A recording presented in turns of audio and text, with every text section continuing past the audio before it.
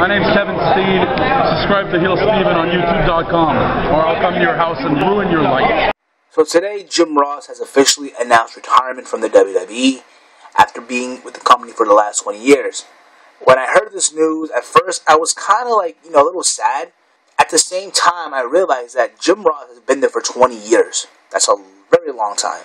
He has made a lot of money, a lot of good memories, and nothing lasts forever. In any job, there's going to be a moment or a time where you're going to want to leave, look for more opportunities out there. I'm not saying that Jim Ross is going to work for another company like CNA or ROH.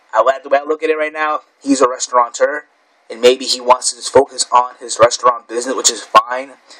I do see him making an appearance once in a while for WWE, maybe be at a Raw episode, WrestleMania appearance, maybe calling a match, one or two, but who knows. I remember he was here for WrestleMania 29, weekend.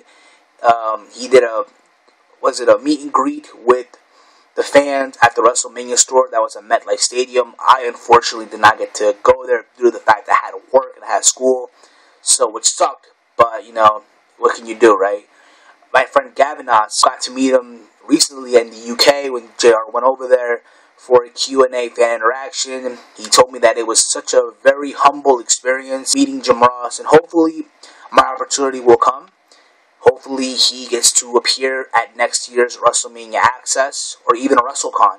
Have him sign my encyclopedia, tell him he is the true voice of the WWE.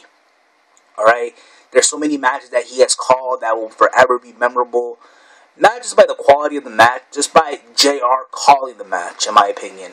Let me know what you guys think in the comment section below regarding Jim Ross's retirement. Maybe name me one of the matches that you found memorable of him calling. And where do you see JR going from here? And I'll catch you all in the next up and coming video.